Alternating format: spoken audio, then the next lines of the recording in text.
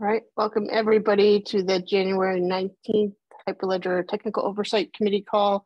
As you are all aware, two things that we must abide by on this call. The first is the antitrust policy that is currently displayed on the screen. And the second is our code of conduct. So for announcements today, we have the standard announcement of the Dev Weekly Developer Newsletter that goes out each Friday. If there's something that you would like to go into that newsletter, please leave a comment on the link that is in the agenda. Any other announcements that anybody has?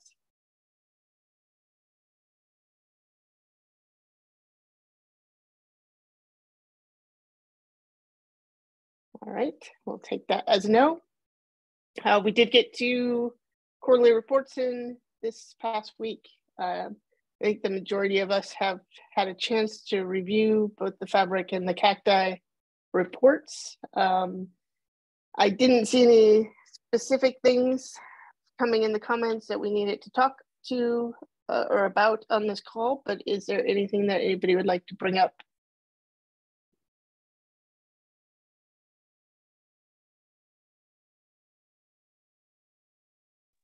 I think David in your had left a comment in the original version of the Fabric report that his links to LFX had broken.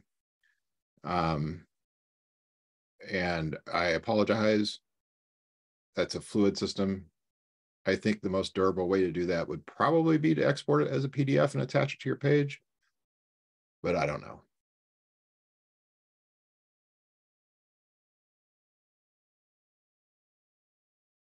Okay. I think it's okay. I got it working.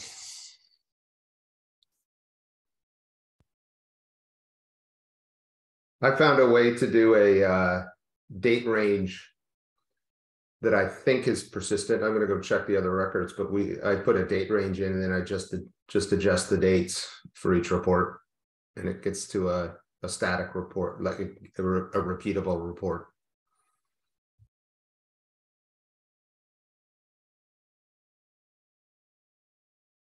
All right. We still are waiting on the URSA report to come in. So we will, again, give some time for that to settle down and for the community to come back together on that. Rama, I did see you come off mute. Is there something you wanted to add? No, I just wondered why I'm not able to chat. When I click on the chat option, it gives me chat disabled. So is there something special I have to do? No, chat in Zoom is disabled. Okay. The chat for this occurs in Discord. Oh, okay, sure. Thanks.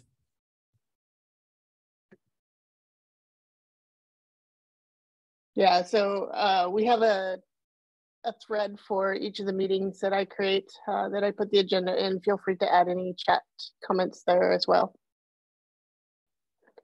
Alrighty, so the next report that we have due is the Sawtooth one that's in 2 weeks that comes due. Arun, question? Right, rather question or like comment to the Fabric maintainers. I see the report, there are a lot many things that is going on, and thanks for capturing all those details. And one aspect that particularly interested is on the admin SDK. Now, continuing on the same lines, I know some of the Fabric co-maintainers are also involved in a lab project called Fabric Operator. There is a separate discussion going on with HLF operator proposal merging with other projects, and then getting those maintainers working on different operator projects under one umbrella. So I know there was one call previously which did not have Fabric maintainers on that, but David had replied that he was available for email chats. So we should probably we'll include you, David, in that thread again, and look for your comments in that. That would be good. Yeah, we do have some folks that are dedicated to Fabric Operator. Unfortunately, they've been pretty heads down on some internal deliverables, and so they haven't been able to engage much on these things, but I hope that's changing. I think they're freeing up in a couple of weeks here. I myself don't have too much Kubernetes experience, so I don't know if I'll add too much value, but I'm trying to get those folks, it's actually another team, but I'm trying to get them freed up so that they can help out with the operator discussions. Thanks.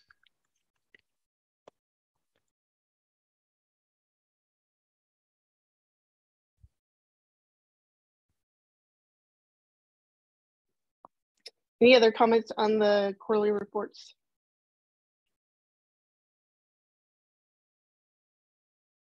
No. Okay. So Arnaud, are you willing to give us today an Open Source Security Foundation overview? Yes, or shall we move on absolutely. to the discussion? Okay, great. So am I allowed to share? Actually, yes, it looks like it.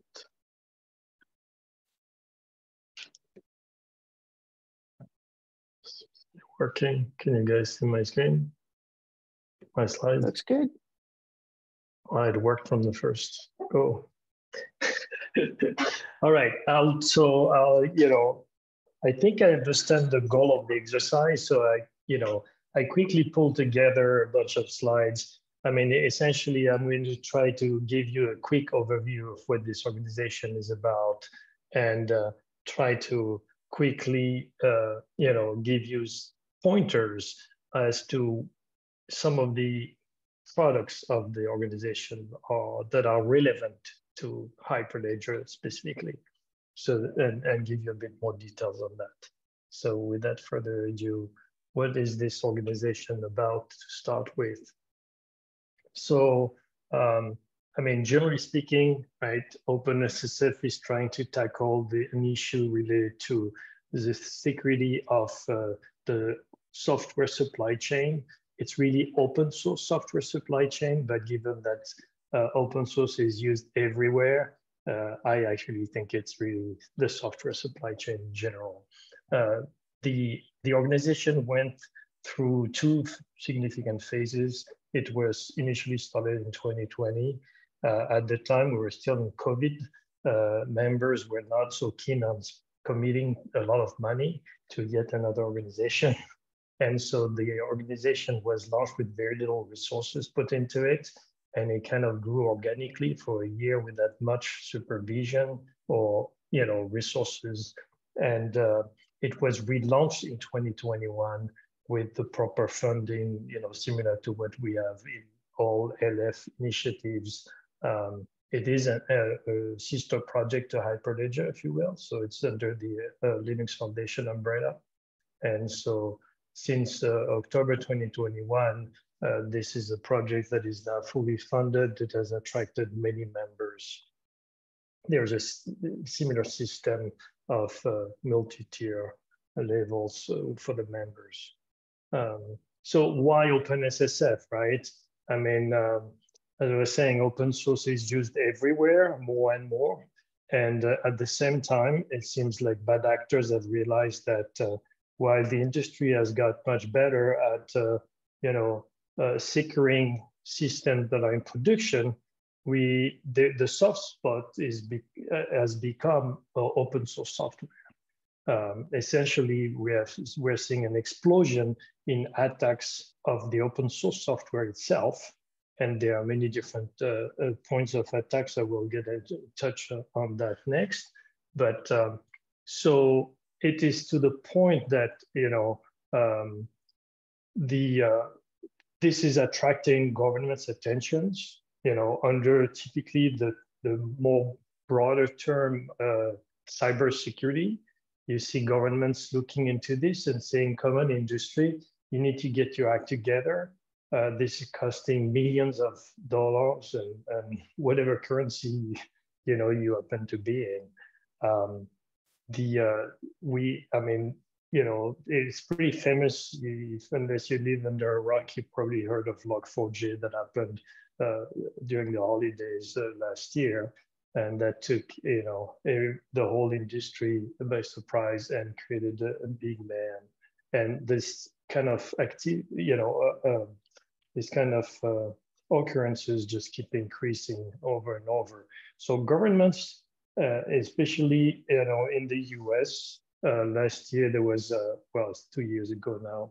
I need to adjust still to 2023. You know, there was the issue an executive order that basically told the industry, you need to start working on this problem for real.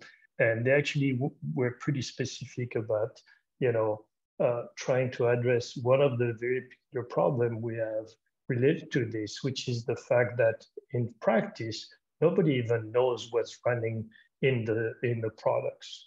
And you know, we all as developers know what it's like to use, you know, any modern programming languages, whether it's Node, Java, or whatever, Go. We have this system of packages where you do imports and you can add a lot of functionality very easily. Unfortunately, you have typically no clue where it's coming from, how many layers of dependencies you're pulling in. And I mean, npm install is very good at showing you how scary this can be. And so the executive order specifically required the industry to start producing what's called SBOM, software bill of material, that will basically list all the different components that can be found in a software product.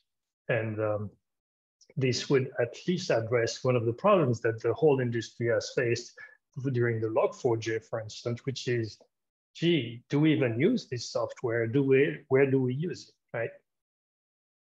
So, of course, you know, governments are telling us, and by the way, I should have pointed out, similar, you know, activities are going on. In the EU, they are going even further.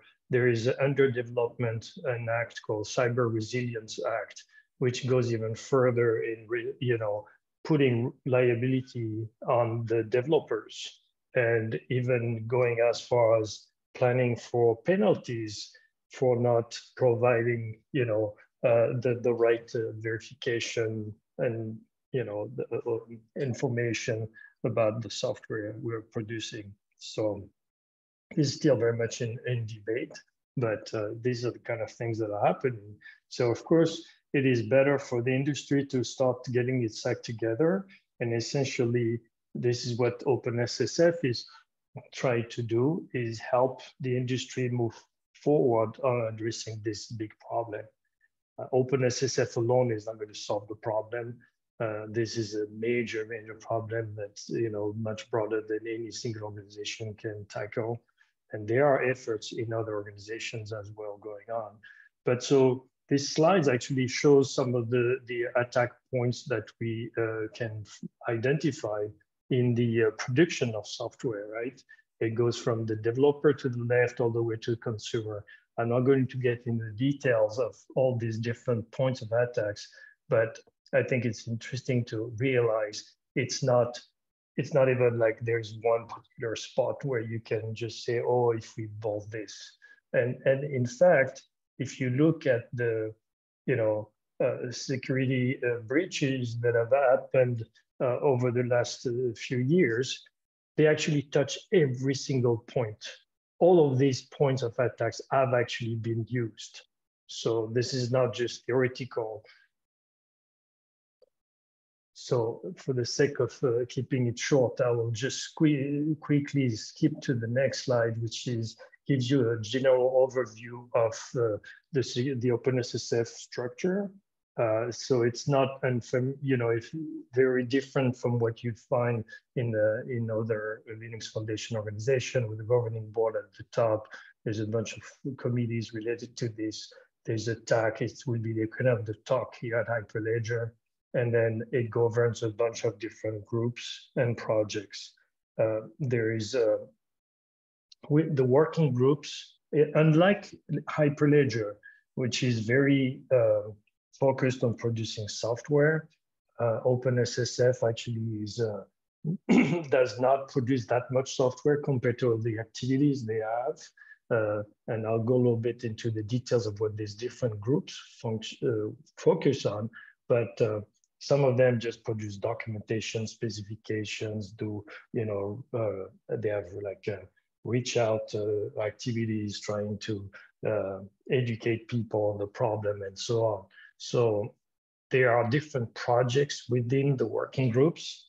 We've tried to define a structure, a governance structure now, where working groups basically are this kind of umbrella projects.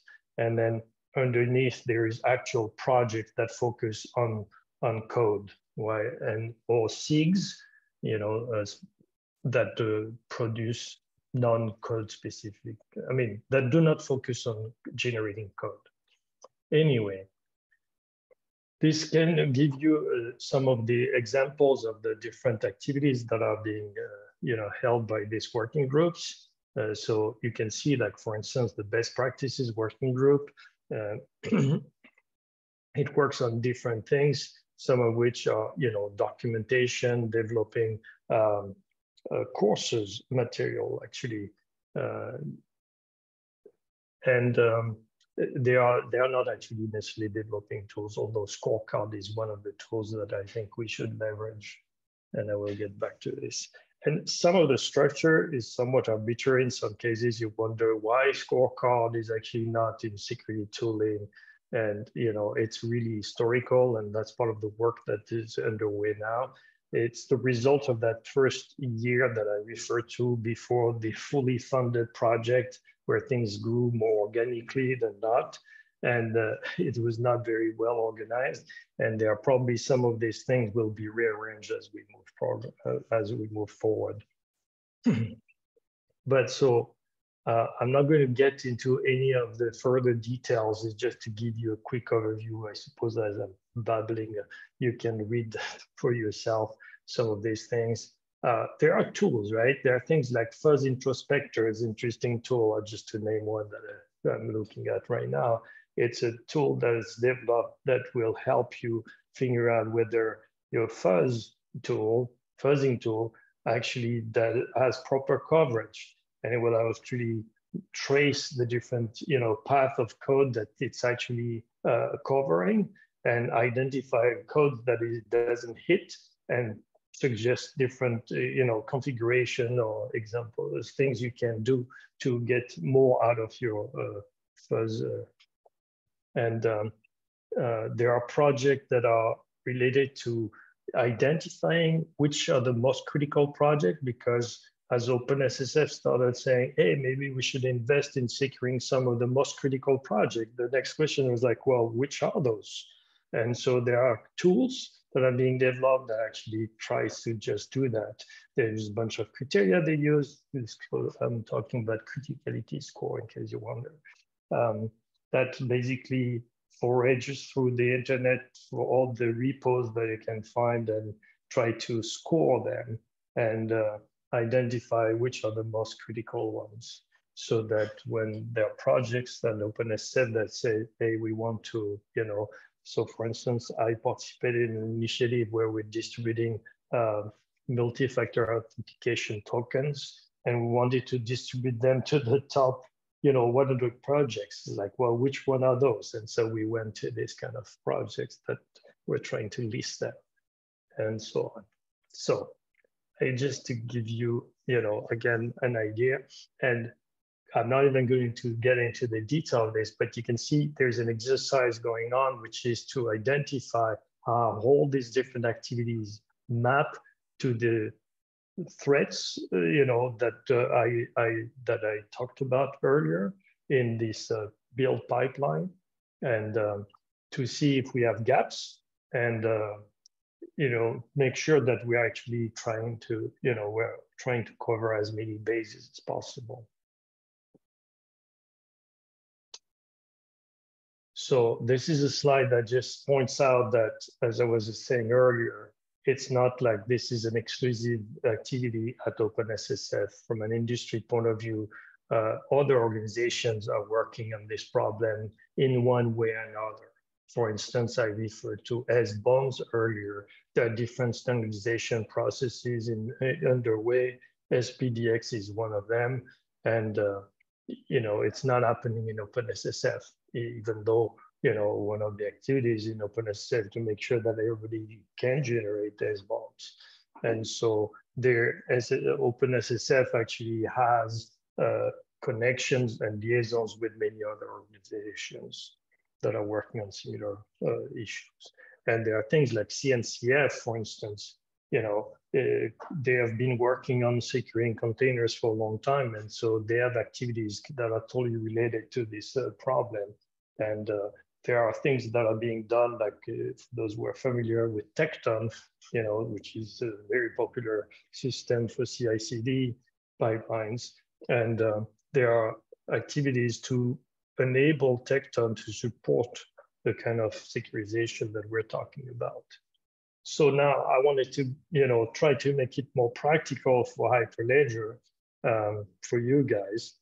And so these are some of the items that I think are worth specifically considering in the case of Hyperledger. So there is a guide.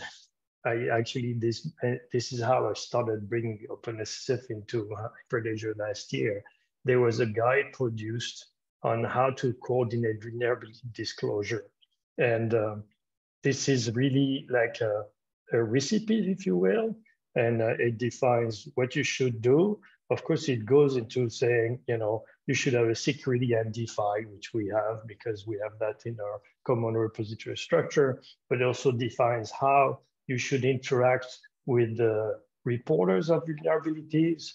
And it gives you very practical ways on how to handle it and try to do a good job at it and setting the right expectations and so on. And this is something we should really consider adopting broadly and implementing. There are a couple of guides that are actually more about trying to educate people on the problems. And I mean, one of them is very general course material on developing more secure software. And one question we could ask is, we could at least advertise this kind of material. I've actually took I took all of the courses that were available, and even though I've been a software engineer for a long time, there are still things that I learned by going through this, right? And so I think at least we should advertise this to our community of developers, contributors, but we could even consider maybe saying, hey, all the maintainers should have at least taken that. And, we could try to decide how we do this. And at least for information, there's one guide specific to NPM that tells you how to, kind of gauge whether to trust, you can trust the NPM packages you're using and so on. And with very practical information on what to do and what not to do to try to reduce the risk of pulling in some of those dependencies.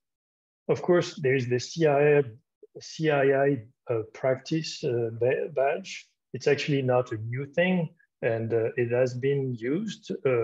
I don't think we have insisted too much on it. I remember I personally worked on trying to get it for Fabric. There are different levels. It's actually a project that wasn't part of OpenSSF, but that has now been adopted by OpenSSF.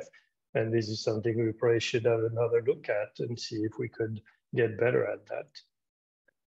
And then there are some tools that I think we really ought to consider using. Scorecard and All-Star, these are systems that can be used to actually, I have some details, I'll get into this next. Scorecard, All-Star, Sixto, and Salsa are the next one. I'll get a bit more detail in those.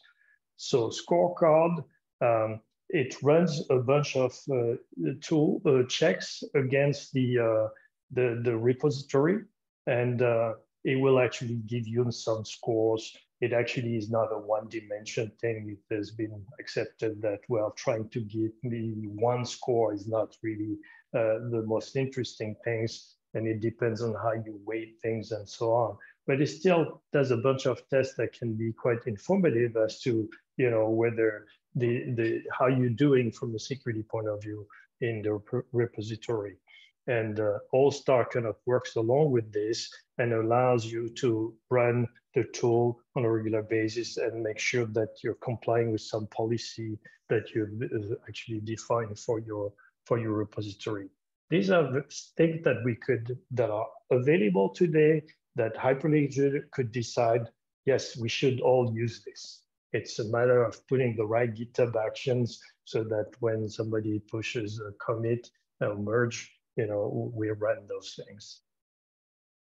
SIG-Store is a key part of trying to securing software artifacts. So, you know, it's fairly customary that people will sign packages that they publish. I mean, I remember 25 years ago when I was working in Apache, we already did this systematically when we released the software. We make a TOC file, right? And we would sign it. The problem is it requires dealing with keys, and this is typically a problem. People don't know where to find, you know, well, developers have trouble keeping track of their keys. They're often lost, the private keys leak, and so on. So essentially, SIG-Store is a set of tools that makes this much easier. The motivation was to try to do a bit like what happened for SSH for the web with Let's Encrypt, where they said, you know what, we should all use HTTPS. And so the problem is having certificates is not so easy, it costs money, and they decided to create Let's Encrypt. It gives, you know, everybody the way to do it very easily for free. And so this is similar here. SIG-Store is a set of tools that will actually allow you to sign your artifacts when you publish them, and people can, it actually creates temporary keys. So you don't have to store them. It's associated with the log that basically, you know, will store the fact that you have signed the package at that point, and then you can get rid of the private key, if you will, because you don't need it. People can just go to the log and verify that, yes, it was signed at that point, therefore I can trust it. And quickly, I will finish with this, you know, from a broader perspective, there's, you know, a specification that is being developed called SALSA. It stands for Supply Chain Labels for Software Artifacts, and essentially defines a set of labels that defines different criteria and requirements to be met for build system to you know, produce and verify the right amount of information. The idea essentially is that as you build, you know, your software artifacts, you should be gathering all the information that pertains to the build, so and produce what is called SALSA provenance, an attestation of what, you know, what is the makeup of the software you're actually distributing. And again, this is something that is not necessarily hard to do. There is actually a tool which can be used along with GitHub, which is what we use in Hyperledger. And with the right GitHub actions, you can have you know, those systems put in place so that systematically, when we make a release, we produce the kind of material that, you know, makes you compliant with SALSA level 3, which is already pretty high level. So this is basically the kind of things that I think we should really try to consider doing. And I just put on the last slide, there's a bunch of pointers. If you want to dig any further, I'll be happy to post the slides somewhere. I don't know, maybe as an attachment to the wiki page or something like this after the fact, so that everybody can have those links and actually click on that, because it doesn't work over Zoom. But I hope this kind of gives you an idea of, you know, what OpenSSF is about and why I think I've been saying we really ought to do better than we do today. And let's have a look, a serious look, and as an organization, define some policy that, you know, we want to be seen applied across the different Hyperledger projects.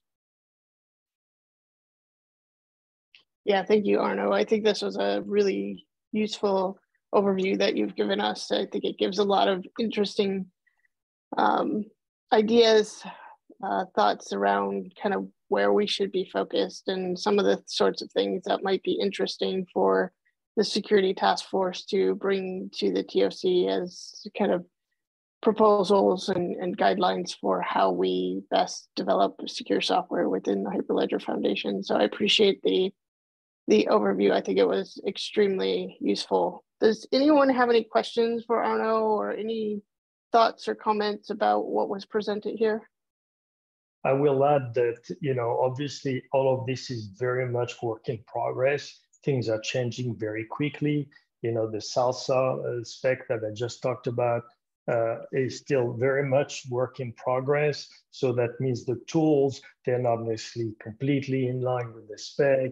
And, you have to, but, those things keep changing and we'll have to just adjust as we move on. But I don't think it's an excuse to do nothing. I agree. Peter? Thank you for the presentation, Arno. Quick and maybe more specific question. Are there any specific recommended SBOM generation tools that OpenSSF recommends, or not yet? No, there isn't. And I mean, this is the kind of, there is actually a discussion right now as to whether OpenSSF should get into the, recommending specific tools. There is a lot of activity in the industry on, producing tools that people expect to make money out of, around all these topics. And so this is an area where, well, should OpenSSF start recommending any specific tool and maybe piss off some people? So, no.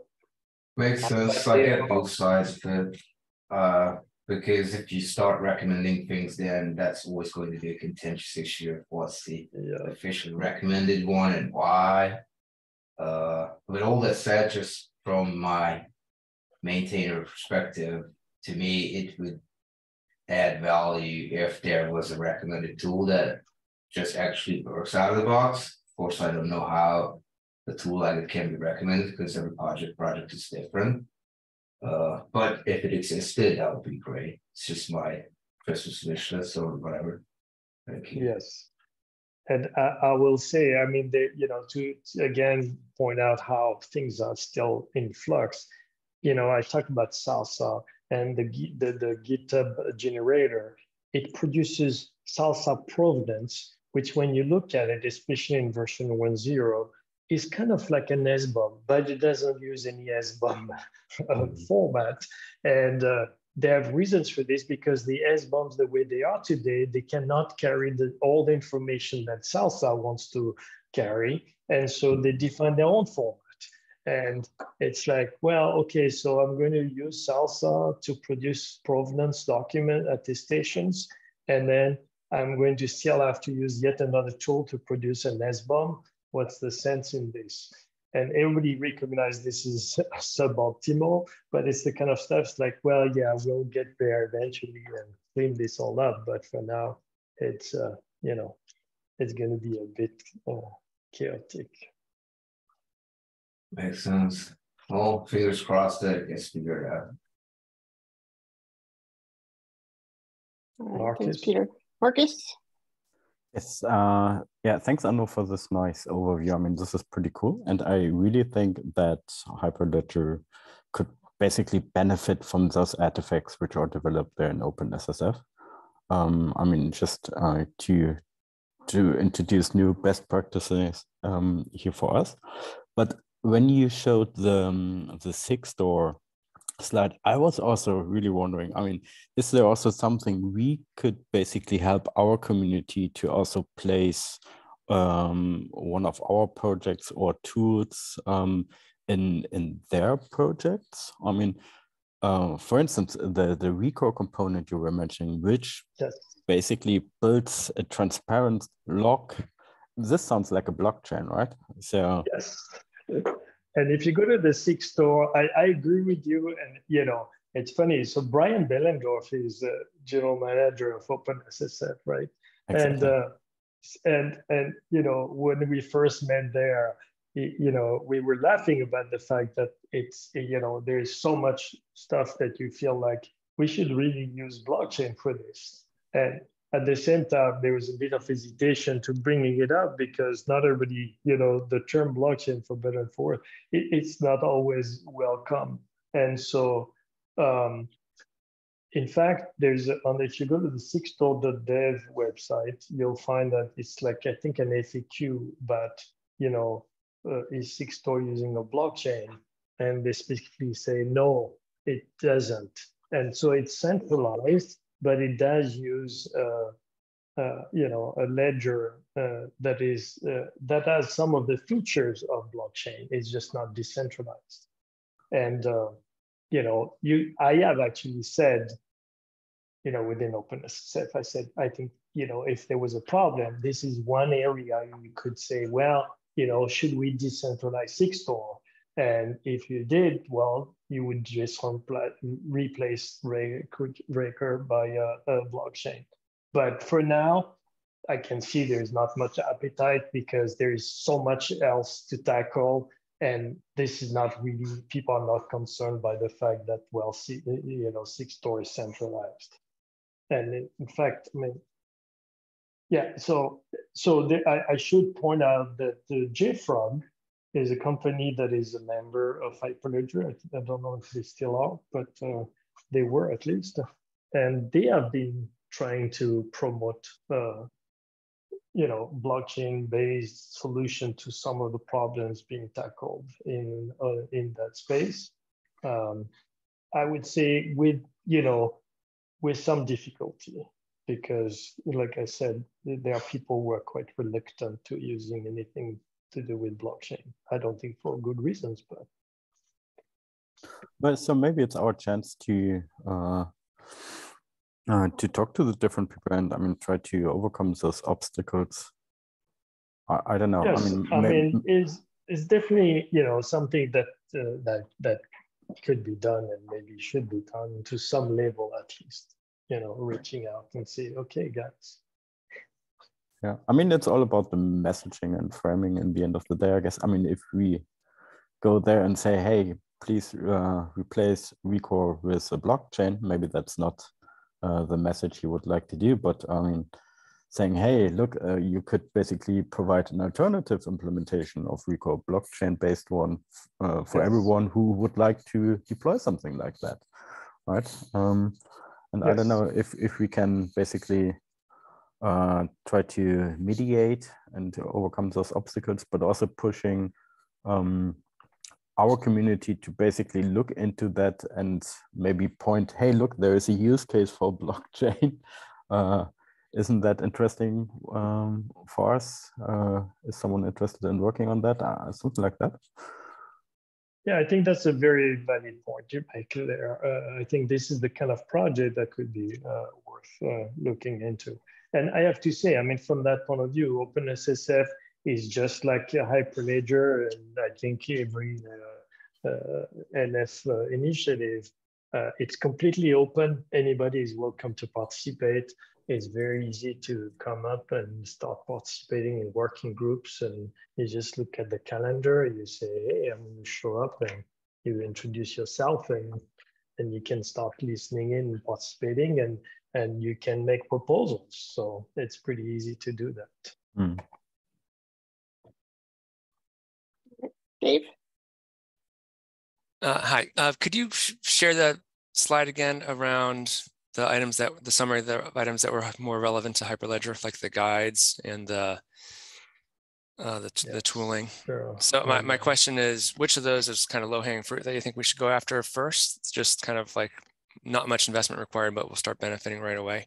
Are these guides things you think we should write, or are they just maybe some links to existing guides that other people have out there? I was reading the bullets. Maybe I missed. Maybe you said that already. But like these concise guides, are those things that are already out there that, or maybe the set of things that? Yeah, these are actually very easy to find. They are. If you go to the main OpenSSF the website, you can find them under resources on the top menu, and there's a bunch of them that have been published and really available one click away from the homepage of OpenSSF. All right, so maybe we at least should get those links out, whether that's a wiki or Discord to start with, and then maybe we put those in GitHub somewhere. Yes, that's the kind of things I was thinking indeed.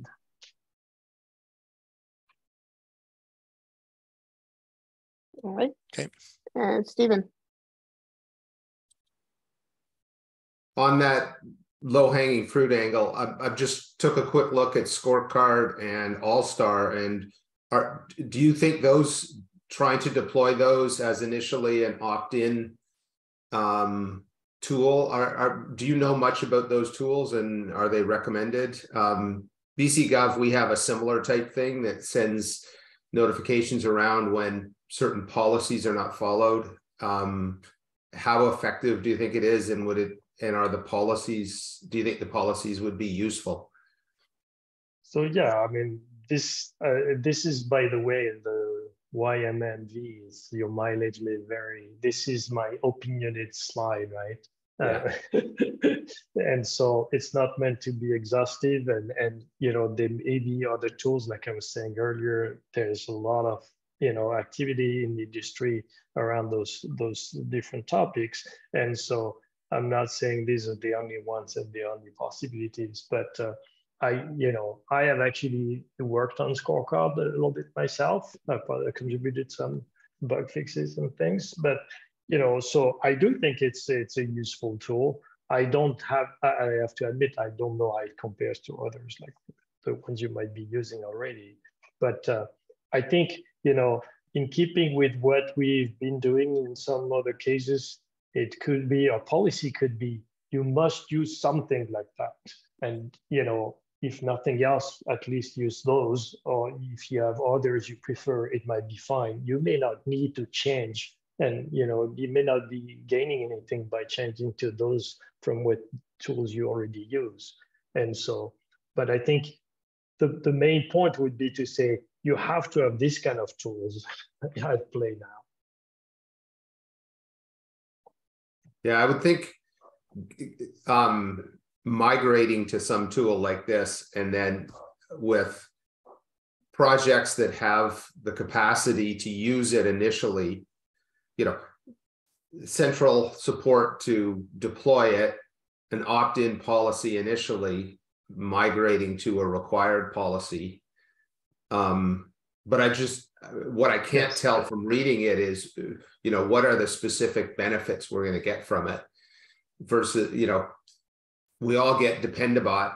I assume we all have Dependabot turned on for all of our repos. So I would see this as the same sort of thing. What I don't know is, you know, how much, you know, are there actual policies in there that would help us in this path?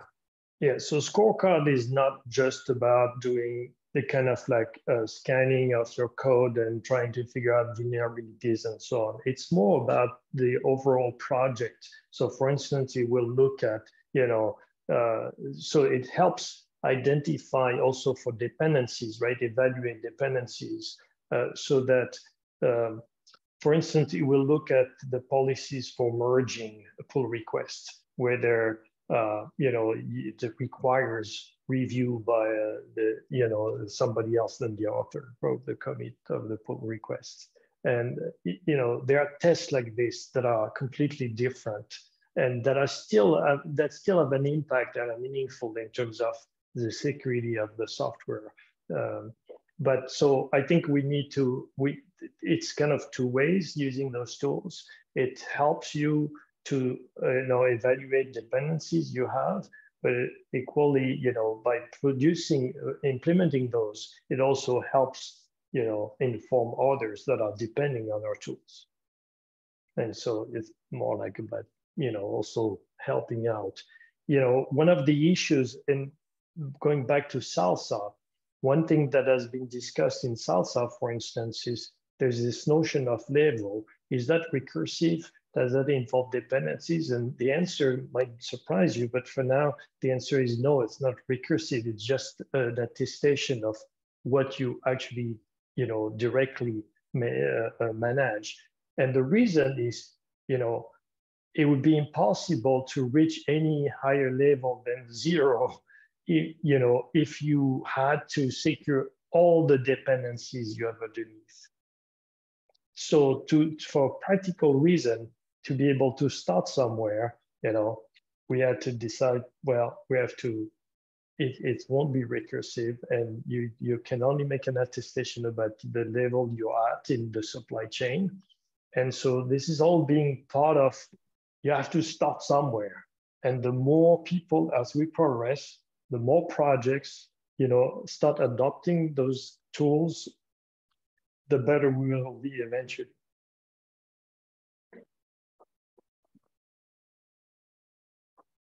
All right. Thanks again, Arno, for the presentation. So we have about 10 minutes left in our call today. I do want to see if we can touch on the first item in our discussion topics around moving the project reports to GitHub. I did see that Rai had a chance to put in specifics about the why and the process and that sort of thing. So if we could take a look at that, we will hold off on kind of the task force discussions until next week.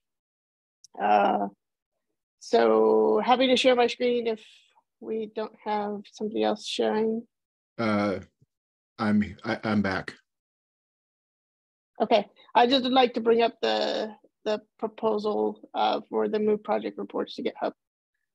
Mm-hmm. So yeah, Rai, you added the why and the proposed process. Did anybody have an opportunity to review this? Any comments that anybody has? Any thoughts on kind of what we would do in order to move the project reports over to GitHub? I think the first question I have is, do we leave the existing project reports where they're at, or do we try to migrate those over at some point? My plan was to migrate them, basically do some sort of an HTML to Markdown transcription so that the comments were still there. And then going forward, do the thing. Okay.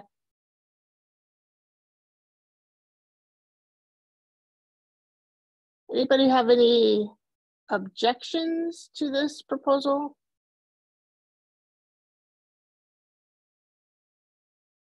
Any concerns that anybody has with doing this?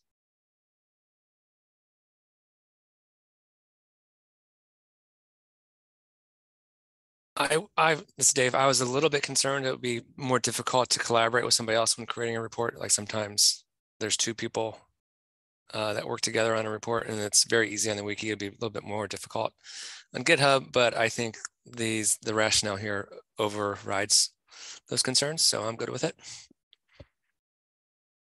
Thanks, Dave. Also, I have a small comment. So it's going to be Markdown, right? Yeah.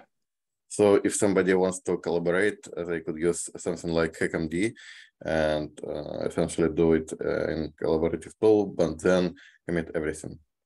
And it's not split by commits, but it's something as well, if the collaboration is important for some time. And another thing that you could do would be to create a draft PR. And I think it's pretty easy when you create a draft PR to add collaborators.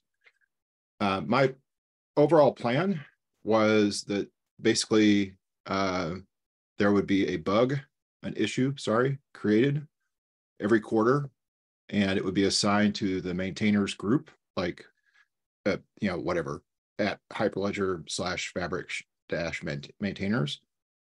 And then a PR could be created from the template, and it would have, the people who are in that group can feel free to edit that PR. I understand that editing a PR is chunkier than editing in the wiki, but I'm open to feedback.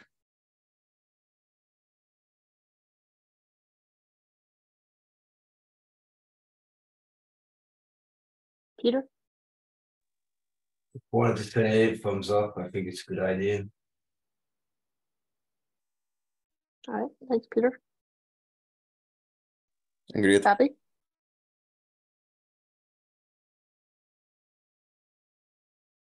Bobby, you're on mute. Sorry about that. Can you hear me now? Yep, we can hear you. Okay. My only concern with this is for people who aren't developers who are interested in looking at what's going on, the wiki page is so easy for them to just read.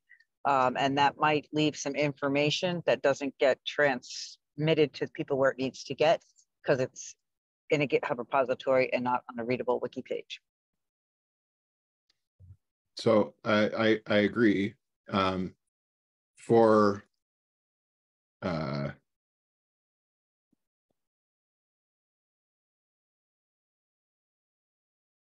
For instance, these proposals for labs, once they're accepted, they get rendered on this web page. And it would be something similar, where if you go to let me see. If you go to the TOC website, you'll see that, you know, edits here come in through a PR for like the TOC members. You know, this comes from a PR that's submitted over here. So I agree. One thing that could be done is much like this page. You can include markdown by reference. So you could have a page here that consumes another page and shows the updates. So I don't remember if it's still the case, but it used to be that, like, for instance, this trending community activity that's consumed from a web page, or I'm sorry, that's consumed from a GitHub markdown, blah, blah, blah. This list used to be consumed of projects. It isn't any longer because it was too hard to get the formatting to work. So there are ways to programmatically consume this stuff, and I'll commit to setting something up like that, where not only would we have a website like this that would be rendered, but that there would essentially be a feed from here. Got it. Thanks. Yeah, but if we do have that website, the other one that you were on, Ryan. Yeah, if we have something like this, I think this is sufficient. I don't think we need it in two places. I think one of the reasons why we want to move away from the wiki is to get stuff off the wiki, right? So we don't have to maintain it there. And so having a single source like this one, as long as it's in an easily consumable format, I think that's fine.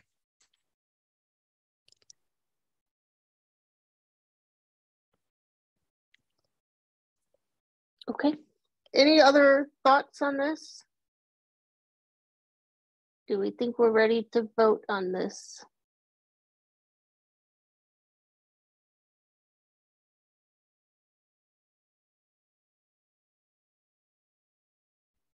One more question, sorry. Oh, go ahead. I'll put my hand up. I was just wondering, the wiki people can comment, right? Is that that's not going to be possible on a GitHub page or a PR? You'll have to have a GitHub account, but yes. Okay. Is that going to be intuitive to people? Well, that I don't know. Okay. Yeah, I don't have realistically, the only people that have ever commented are people that are GitHub users, either TOC member or maintainer. Typically, I know that's not 100% of the time, but historically that's been true at least. Okay, cool. I don't have a major objection. Stephen, was your question answered? I guess I was just going to ask, do we have any doubt that whoever is doing all these reports would have any problem with this? That's the only thing I can think of is, are the people that are producing the reports today going to have a problem with this once they hear about it? Or should we let people know that are producing these reports that, hey, the next one's going to be in GitHub. Any problems with that? Or is that just not a problem? It's a good question. I do know in the past there have been non-maintainers, right, sort of like project managers that have done these reports for different projects, but I believe each of those people still had GitHub accounts. But yeah, it might be worthwhile to maybe send to the maintainers chat channel just a message asking them if anybody has any objections, or just bringing this to their attention that this is something that we're looking to vote on, and we can do that vote next week. That sounds reasonable to me. Okay. Arun? Right. Sorry, one more question. I don't know if it makes sense at this point in time, but though when we start accumulating all these reports, I know some of the times, since I worked on something similar, having multiple markdown files in one single repository tends to bloat up, and then it becomes unmanageable sometimes to even raise a PR or work on adding a new report. And I know that maybe we'll not see it immediately. We may see it in future. So something to be wary of. So I agree, and that is actually a pain point that I have in the wiki as well. My plan is that each year or quarter or something, there would be a folder where, you know, it would be like 2023/Q1/ whatever. And then it would be at the top level, it would be rendered as, you know, you'd have the folders on the left that would collapse. I don't have a good example of that right now. None of these collapse, but that was my idea. So actually this one collapsed. So for labs like this, you know, you would see this, and then you would see 2023, and then, you know, Q1 or whatever, however we wanted to dice it up. That was my plan. I think that makes sense. All right, so we are at time. I will post something on the maintainers channel about this. We will revisit it next week. We will also visit the task forces that we want to create for this year that we can work through. So thanks all for attending. Again, thank you, Arno, for the wonderful presentation. I think it was very useful. And was happy to spend the extra time on it. So we will see you again next week.